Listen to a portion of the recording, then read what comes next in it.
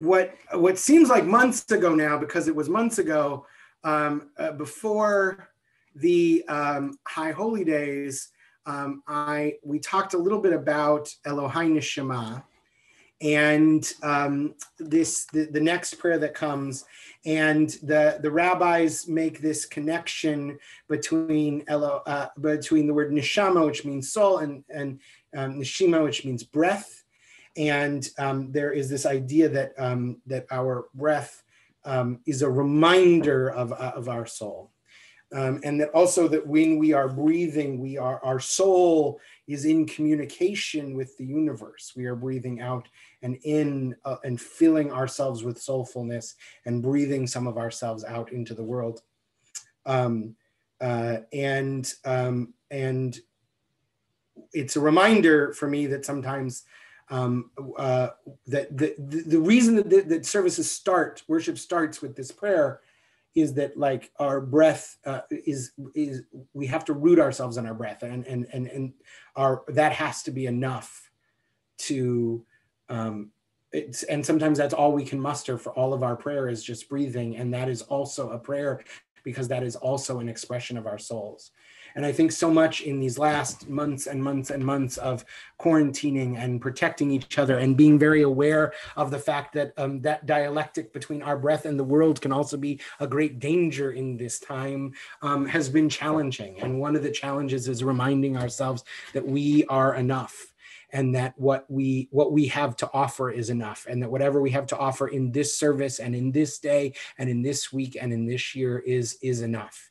And trying to use this moment of breath and breathing to remind ourselves that we are enough is, for me at least, a powerful expression. And so I composed this chant to try and remind myself of that.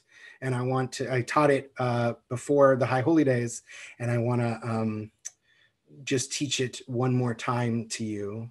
I'm going to share my screen so that the words, not that they are complicated, are up on the screen. So it goes like this, but first maybe we just breathe for a second.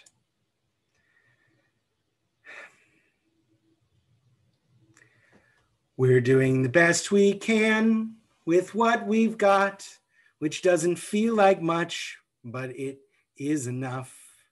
We're doing the best we can with all we are, which is a lot and will be enough. We're doing the best we can with what we've got, which doesn't feel like much, but is enough. We're doing the best we can with all we are, which is a lot and will be enough. And then we can do it with Elohai N'shamah.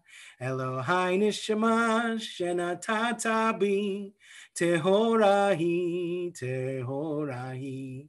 Elohai N'shamah, shenatata bi, tehorahi, tehorahi. We're doing the best we can with what we've got, which doesn't feel like much, but is enough. We're doing the best we can with all we are, which is a lot and will be enough. We're doing the best we can with what we've got, which doesn't feel like much, but it is enough. We're doing the best we can with all we are, which is a lot and will be enough. Elohai N'shamah, shenatata bi, tehorahi, tehorahi. Elohai N'shamah, shenatata bi, tehorahi, tehorahi. What intrigues me about this melody, which came to me, was that you only have time to catch a quick breath in between the little lines. It's actually a melody that makes it a little hard to breathe.